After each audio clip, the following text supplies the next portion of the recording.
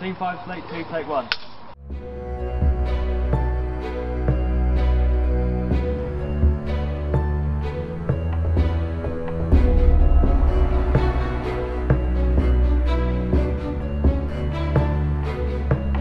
A true story based on the first unsuccessful colony of America. It's about a man called John White. And his personal journey and what it felt like to leave his daughter. To land on the island and people vanished. To find them all gone. It's about what happened to them and how he wants to try and get back.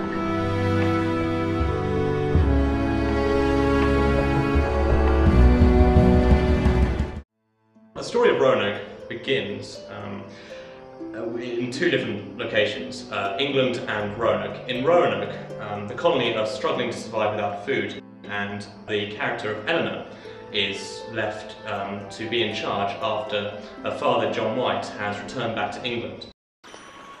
He's been gone for so long. I'm playing Eleanor Dare, the daughter of John White. She's 19, she's pregnant. She has a husband, Ananias. She's brought to this island thinking that she's going to be taken care of and things, and her father abandons her, leaves her in charge of the colony, which is a big thing. They'll return expediently. I'm sure of it. I play Ananias Dare. He's the husband of Eleanor. Together, Ananias and Eleanor, their drive is to be the governor's presence on this new colony, in this new land, while he is away.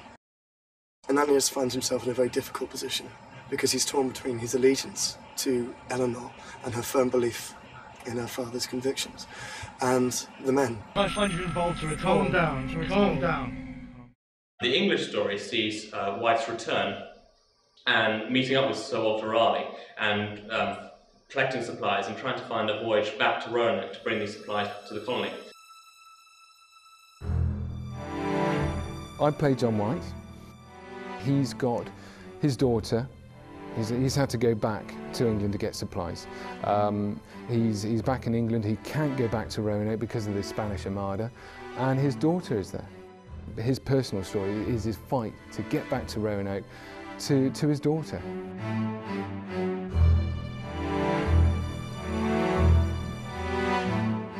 My character is a character called Simon Fernandez, who is of Spanish descent.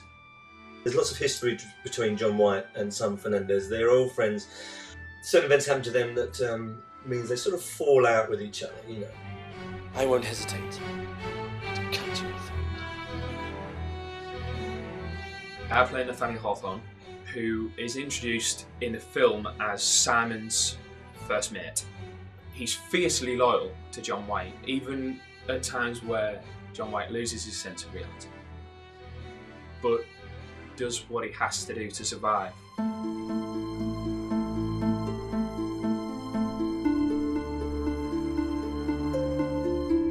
White is Simon's first mate. He's a dirty, rough character. He's full of ambition, but he's not really a likeable character.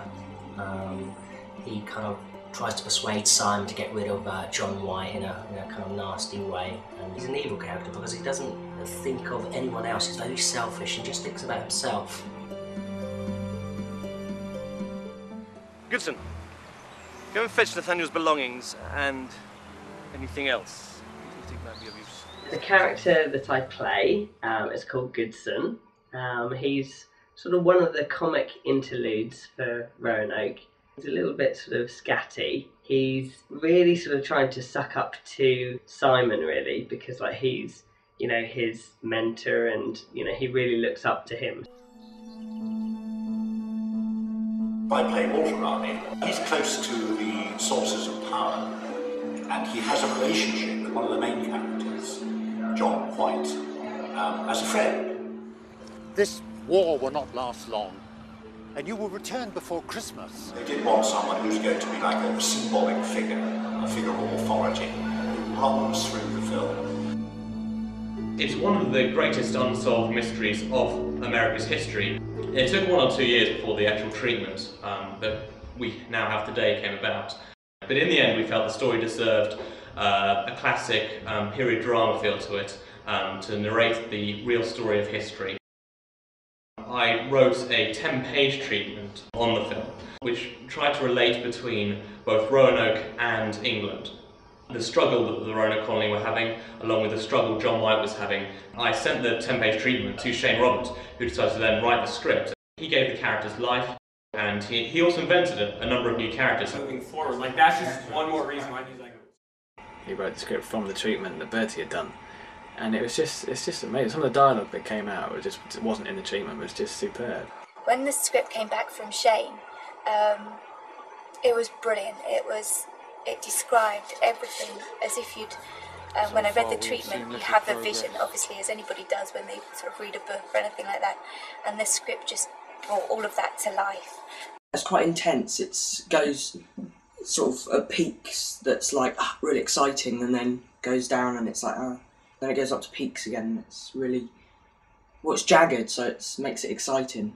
Very sort of well-rounded, really. It was fantastic. The script was amazing. The thing that surprised me was the scope of it, was the sheer scale of what they were going to achieve. There were parts of it which I kind of thought that were so complex and so exciting, so driving, such huge dramatic set pieces, and they balanced that out with very, very tender, character-based interactions. That was the first thing that hit me with the script, was the balance between the two. The thing that surprised me about the script was when seeing sort of, for the first time, actual scenes form together, and the dialogue I thought was amazing, and I was really intrigued about what was going to happen, and there was a lot of mystery, and what kept me going and reading the script was that I wanted to find out how these characters were developed, what was going to happen. I think we've got a lot of elements there that would work really nicely together, and I think will capture a lot of audiences.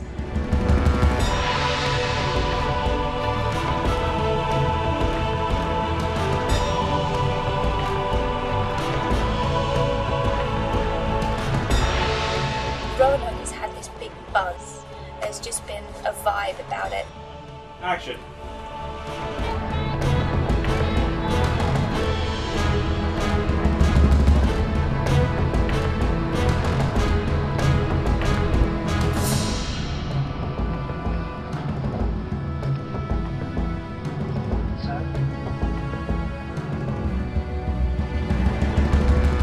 Within Roanoke, we wanted to produce a very modern take on a period drama.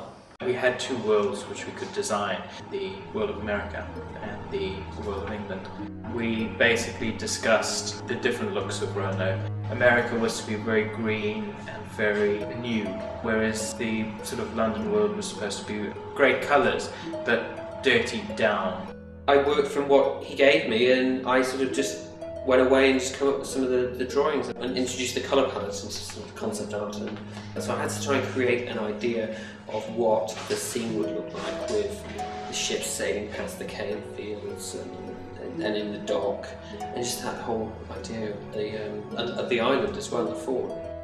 I mean, an artist that's always inspired me was Turner, but I mean the script was inspiring enough, really.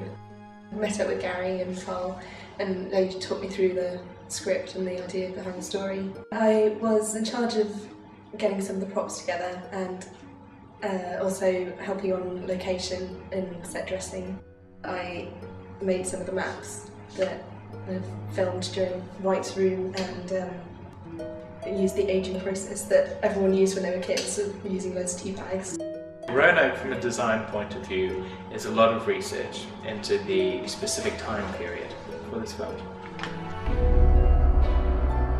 The great thing about Roanoke was we were forced, in a way, to go around the country and shoot in a lot of different locations. Originally how it started, we were going to do the whole thing in a studio. We were going to build sets for all the locations. We had to find authentic locations to the 16th century that would work for us. Yeah, we had to do a lot of research on the internet, mainly, and through people we knew to find out places which were appropriate for us to film it, because obviously being the 16th century, everything has to look authentic that we use and on a large scale as well. So if we're shooting outdoors, we need everything in the shot to look like it's from the time period. So we couldn't create ourselves in the budget we had. So there's a lot of finding these outdoor museums and places which would represent what we were trying to show. So when we found the locations, they were fantastic. We shot the market scene on the first evening of the first day at the William Downey Museum, which is down in Chichester. It was a perfect location for the English setting of Roanoke. It was just perfect, ideal. Internal location as well as the external locations. I thought it was a beautiful location and it really suited the script. It was really nice seeing it used in a different way. Kind of have a nice look at the place, and it really gets you into the kind of the mood and the period of the piece as well. The sets were already made for us and we didn't have to worry, we just could go in and just start filming. We had 20 plus extras there. We weren't just going out and finally shooting something you've been thinking about for ages. We were there on the first day, sort of man management for 30 odd people. And that in itself was quite a big challenge, because it wasn't just about filming. We used 5 or 6 of their houses, and we were lucky enough, we shot there in the summer, and we were able to shoot from 6 till 9 AM, and then in the evening from 6 till 9 PM. We had been getting up at 3 in the morning, going to bed at around midnight for about 4 or 5 days, meaning we were getting about 3 hours sleep each night. I was not expecting you to greet me on this night. Sheer beauty, I think the scenes that we did down in Sussex, on a beach called West Wittering, totally deserted, absolutely wonderful. In the summer, but early evening, going through the dark, and it's brilliant when you get something like that, because the fires were there, the sea was there, big open beach, really fresh night. It helps so much because everything's there. Just the whole atmosphere, you're not having to create an atmosphere in your head.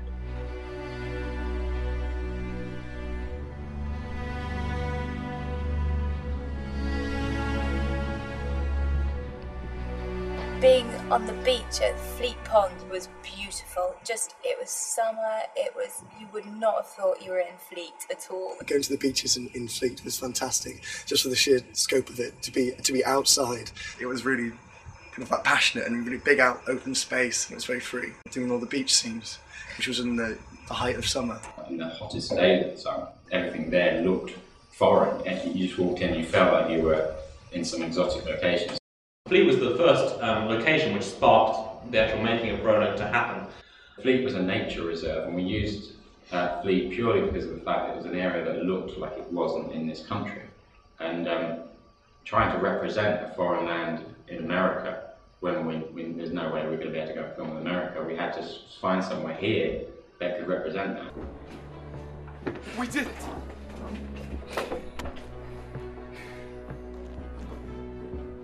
We did a bit of shooting on the Golden Hind, the replica which is based in London, right by London Bridge. And, I'd never been on it before, but it was quite an extraordinary experience, very, very atmospheric, and it made the things we had to do much more real.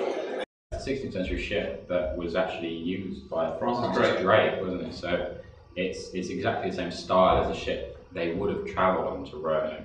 We had a chance to explore around the boat, and it feels really, really realistic. I think I was the only one that could actually stand up underneath on the smaller decks, whereas everyone else had to kneel down. We had to get through 36 scenes in 6 hours. We were on it for a day or 2. We had 2 units, because we had so many scenes to get done, we had to split in half and film in 2 different sections of the ship. And Bertie was up on a higher deck. And we were in the smallest little cabin as part of the boat. And I was down on the lower deck filming a scene with Simon and Waits, and that's one of my favourite scenes. We stumbled across Westoe, an Anglo-Saxon village which up in Bury St Edmunds. We used that to represent the actual colony, kind of acted in itself as a fort that we used as Roanoke. Even at the time period was 16th century, the people going over to Roanoke wouldn't have been able to build buildings that they would have had in England, so it would have been a limited style of thatch roofs and wooden exterior, so it was more like an Anglo-Saxon village than anything else. I love being at Westow. Here is brilliant. You can really get into character and you can really sort of just feel how it would have been to live. It's quite an amazing place. We had beautiful, beautiful days filming there. Going to the winter shoots, being here with all the trees in the background, big open space, it gives you a sense of context to the place. It gives it a texture that you can feel. As I said, I will not try to stop. I pondered. The Bristol location is the SS Great Britain, which is connected to the Matthew, which is a longboat of the period. And then we stumbled across the dockyard of the museum of the SS Great Britain. The dockyard is very authentic for our piece, and although there are elements that we had to cut out of the frame, it proved to be another fantastic location for the filming of Roanoke. It's a magnificent vessel, and of course the whole atmosphere created on the quayside was just extraordinary. And I can well imagine that the camera guys, the directors, etc., made full use of the wonderful atmosphere. Quite an experience.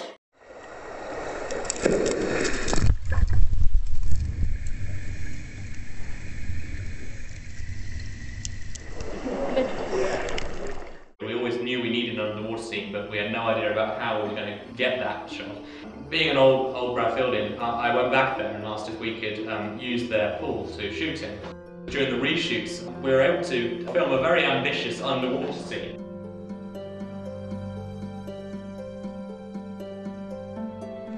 The underwater shoot, I thought that was brilliant because that felt like a real stunt sequence and something you don't get to do every day. And my costume weighed a ton, so it felt like I was drowning. Because it doesn't look like a swimming pool. You'd think it would. We were able to turn all the main lights off and just use our underwater ones, and it just made it look murky and grimy. It was fantastic. I had a camera in a waterproof bag provided by Angela.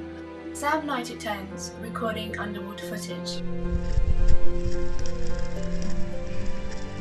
It was really exciting to be there because we got to film in a completely different environment, totally surrounded in water. Cool! With Dan equipped with scuba gear provided by Frozen Western, his father, I think in the end Dan managed to spend a good 2 hours fully submerged. The first time I'd ever done it as well, which I've never been scuba, I've never breathed through anything. So it was interesting, but I think I took to it quite well.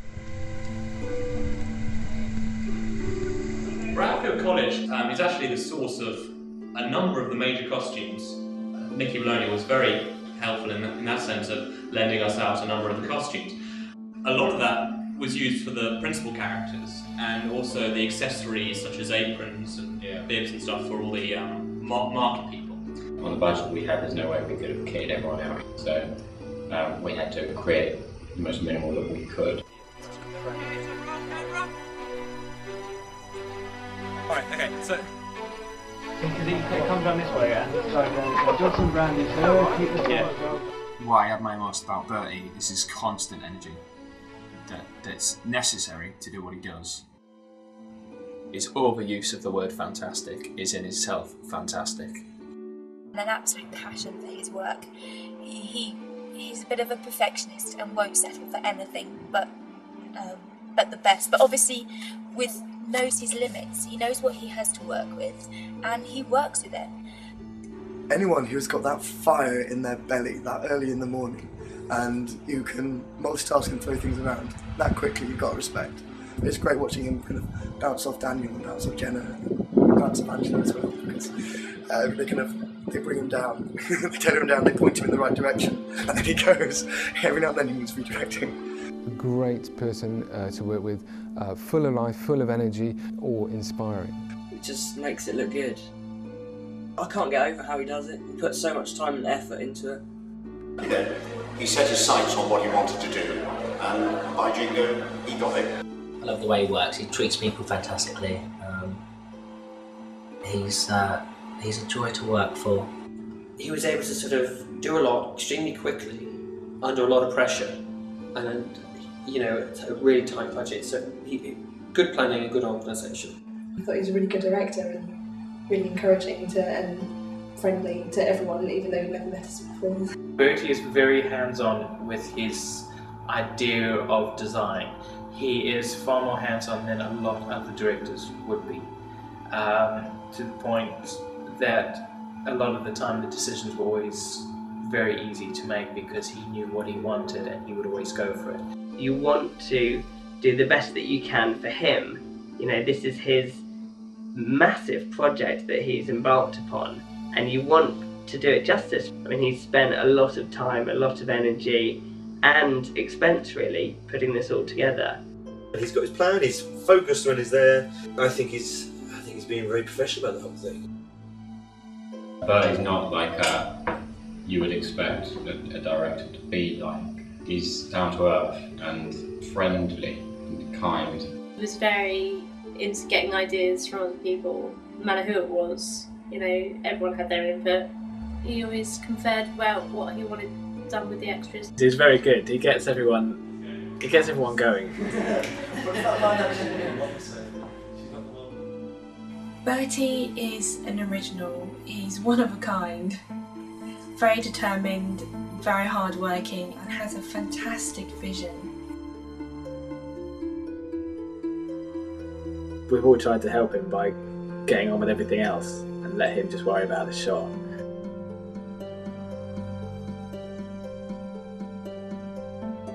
He's got together a fantastic team. Bertie, all the crew have been absolute stars. They really make this thing work. Everybody has put in so much time and effort and just wants to make it the best that they can, and it really comes across in absolutely everything. I think the crew have done extraordinarily well. The hours that they've put in, everyone's been positive, everyone's had good energy, everyone's been cheerful. They're all joined together to bring amazing things. The crew were fantastic. Very attentive, very helpful, and got through an enormous amount of work in the most difficult conditions often, and it was just great fun to do with them. Great bunch of boys and girls. Very on the ball constantly. It wasn't just what they concentrated on, but it was like them helping out as well and then putting in their advice and kind of Bertie listening to them, and it was a kind of a real kind of group team effort, a family if you like. There's a real professional working attitude between them all. That's all part of being on a sort of a professional film set that they are creating. It's a very small crew for the size of the project. We were working at most times with 6 people. We were doubling up. We were literally having the people there that had a physical job to do, to record the visual, to record the audio, to make sure everything runs smoothly. Everyone knew what was needed to get things done. Everyone was focused and aware that everything was a struggle against time. I really love being involved in other areas, which you don't really get on a professional film set. You have to specialise in one area and you're too busy to do anything else. We didn't have a strict hierarchy. Even though the crew had set roles, we all used our initiative and helped out on other things, from dealing with the extras, sorting out the costumes, setting up the equipment, getting the props prepared, basically making sure that everything's ready for the day's shoot. They've done really well to put a film together, a period drama, and managing to find everything that is so sort of close to this time period. The crew are all amazing people. It's great fun to work with them all. We all got on so well and made it even more enjoyable. We picked a really good bunch of people to be around and made some genuine friends. I think what made Roanoke so enjoyable to work on, and effectively what made us be able to produce such a fantastic product at the end, was the crew. We've been so lucky on Roanoke that the whole team's just come together from whatever they do, and from whatever age they are, and make something the best that it can be. The student directors and film crews of today are the big directors of tomorrow.